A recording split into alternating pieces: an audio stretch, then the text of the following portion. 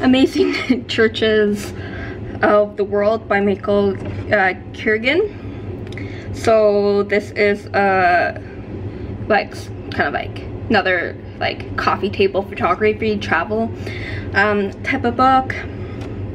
So, and it's sort of like a number of photography type of books I've done in the past.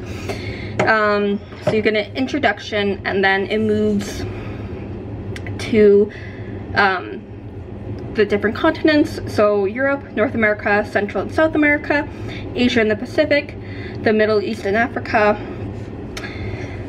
So you get that. So like as usual, you get a like introduction to the area, and then you get like overleaves, 1 to 2 pictures, and then you get the caption of what you're looking at, and then like some sort of little bit of information. Sometimes you'll get the caption on the picture. So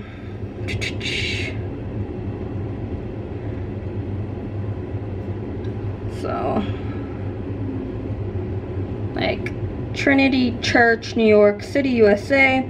Although dwarfed by skyscrapers around it, this Episcopal church can still stand proud. Since the 1840s, it has embellished,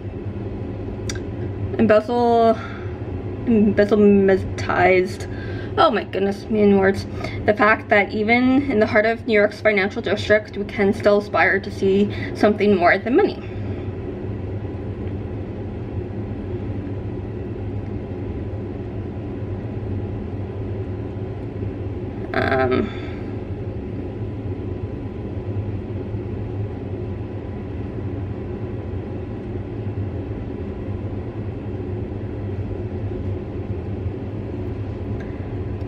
Saint Anthony of Padua Church, Istanbul, Turkey.